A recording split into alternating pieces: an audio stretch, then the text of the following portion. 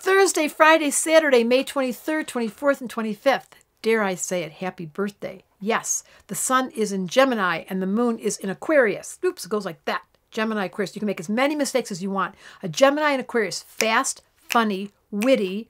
I had a husband who passed away and he had this configuration. And one day he looked at me at the subway and he said, Deborah, were you looking in the mirror when you put your makeup on?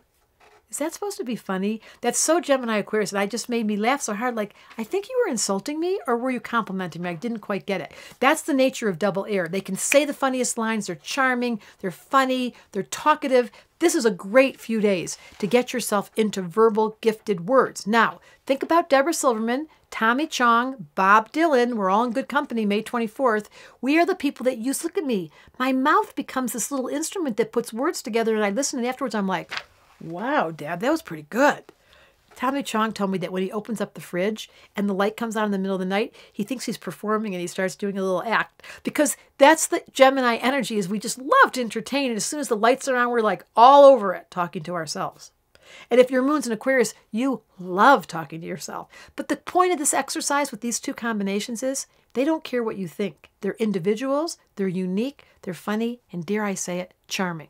So enjoy Thursday, Friday, and Saturday. This weekend is social, it's verbal, it's studying, it's reading, it's documentaries, it's Netflix. You can do it all at the same time. You have the television on, you have the computer on, the phone's ringing, there's the dog, and oops, I forgot I was baking bread.